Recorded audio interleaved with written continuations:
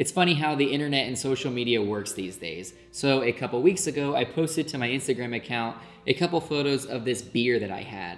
And on one of the photos, I captioned it with, "What's your beer of choice?" And one of my good friends commented, "ABITA Beer," but he tagged the ABITA Beer Instagram account in his comment. And I know how much he loves ABITA, he's always raving about it. So I playfully commented back, "Then send me some." And literally less than a day later, I woke up to a like from ABITA Beer on that photo. I had a follow from ABITA Beer, and I had a message from ABITA Beer.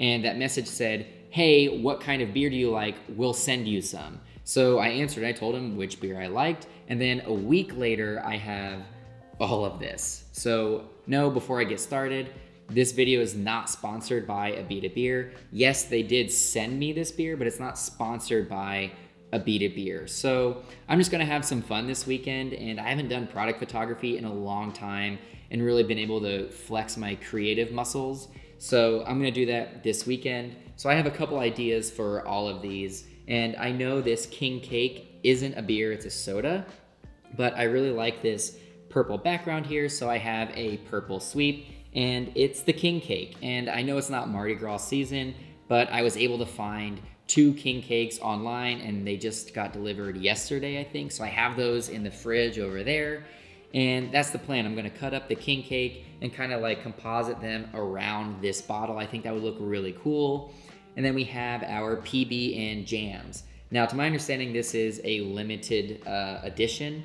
So I have a red sweep and a yellow sweep that I'm gonna put this beer on. And yes, I have some bread, I have peanut butter, and I have strawberry jam. And I'm gonna make some PB&Js. I'm gonna cut them up in like the triangles or little squares or something. And I'm gonna composite those around this beer as well.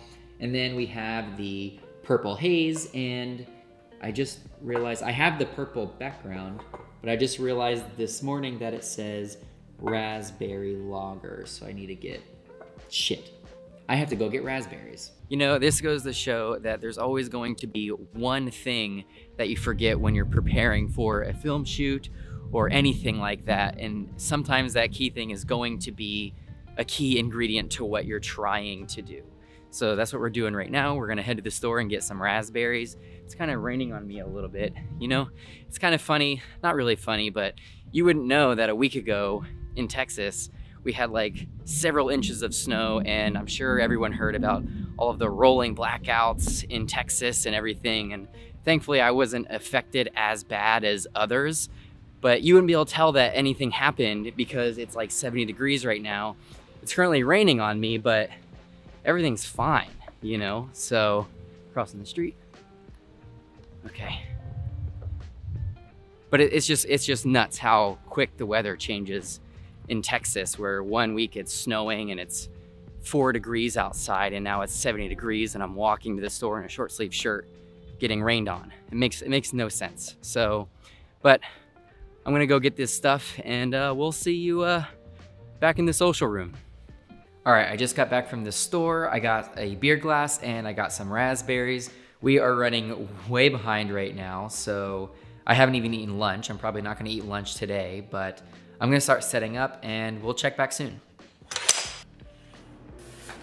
All right, so I just got everything set up, and the first thing I did was kill every light in this room, and I'm running those 2 soft boxes back there. So if I walk over here, then I have a light on this side and a light on this side. So I'm gonna be running a cross lighting setup, and that should make the seamless look, well, seamless. And I threw the red up there, so obviously I'm gonna be running with the PB and Jams first. And my plan for each one of these bottles is to do the glam shots of each bottle, and then I'm gonna make the peanut butter and jelly sandwiches, and then I'll do the king cake slices and everything like that. And I'm gonna take photos of each and every one of those. So they're all gonna be photo assets. So mainly when I pull this in post, all of them are gonna be composited photos, which I think is gonna be the easiest way. It's a lot of work on the editing side, but that's fine, I'm used to that. So right now I'm actually gonna take a little lunch break, I'm starving, and then I'm gonna get going on these glam shots, and we'll check back soon.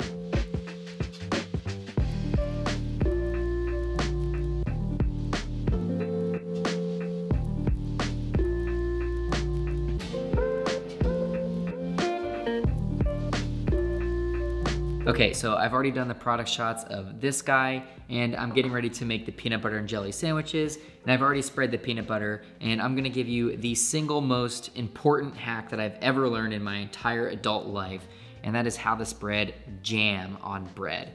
And now, you don't use a knife to spread jam. You use a spoon, and the reason why you do that is you can scoop the jam or jelly, and then you take the back of the spoon and you spread it around on the bread, and that way the jelly and the jam just doesn't fall off the knife. So you gotta use a spoon. So that's the single most important life hack that I've ever learned in my entire 28 years. You're welcome. Let's shoot these sandwich shots.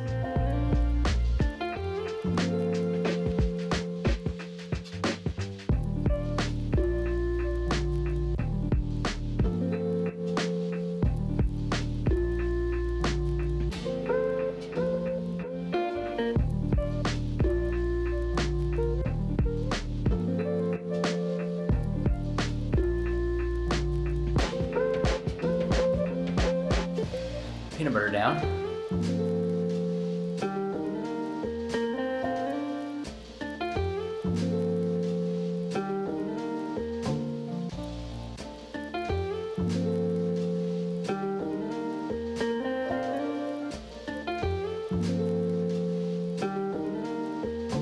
Okay, real quick, I was setting up the king cake soda sweep and I put the bottle out there, and then I was going to the fridge to get the king cakes out. I ordered 2 of them and they're right in here.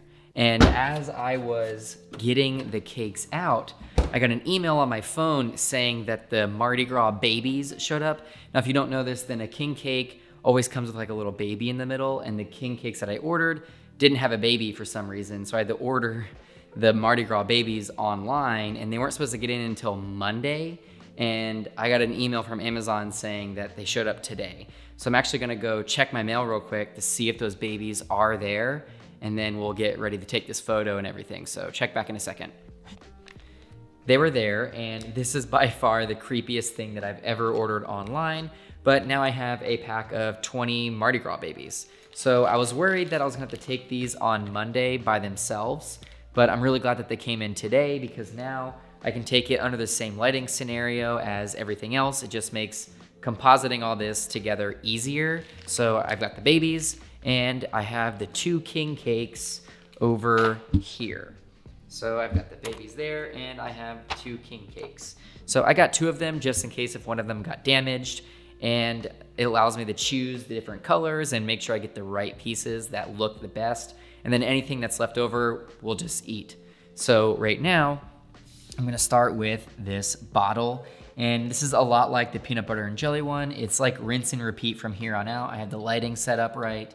And now all I have to do is take pictures of the bottle, and then I'll take individual pictures of the cake and then composite them all together in post. So I'm gonna go ahead and get started on this, and we'll see how it goes.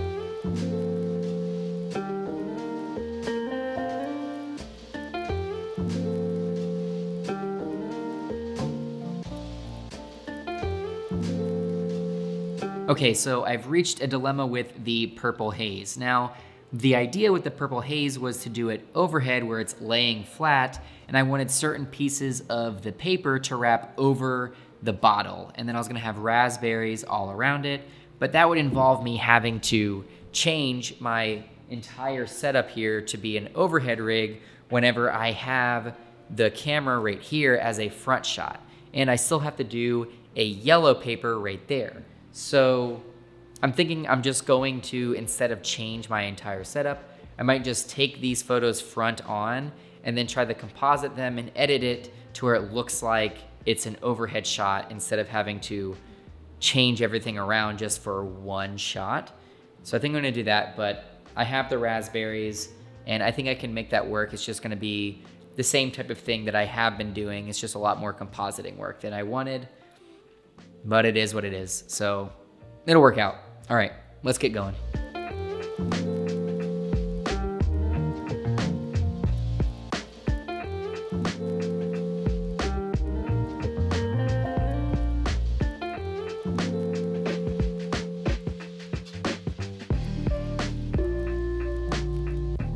So we just finished the purple haze shoot. I didn't record any BTS on that one because my BTS camera died, and there's nothing new on that one anyway, but we have fresh batteries for the BTS camera, and we're about to do yellow, and we're gonna do a pour shot with this guy. Now the tricky thing about doing pour shots is I don't know how long that foam is going to last and how much it's gonna rise. That's something that I learned with the black lager shoot that I did, and that foam is pretty inconsistent. So I'm curious to see how much this is gonna foam. So I'm gonna set my camera to a burst shot and hopefully I can capture everything that I need. But I have like 6 of these, so I should be okay. I just can't use more than 4 of them. So yeah, so I'm about to do that and then we'll be done and I'll be in the editing. I'm not gonna record any editing stuff. I'm just gonna show you the final product, but hopefully everything works out and wish me luck.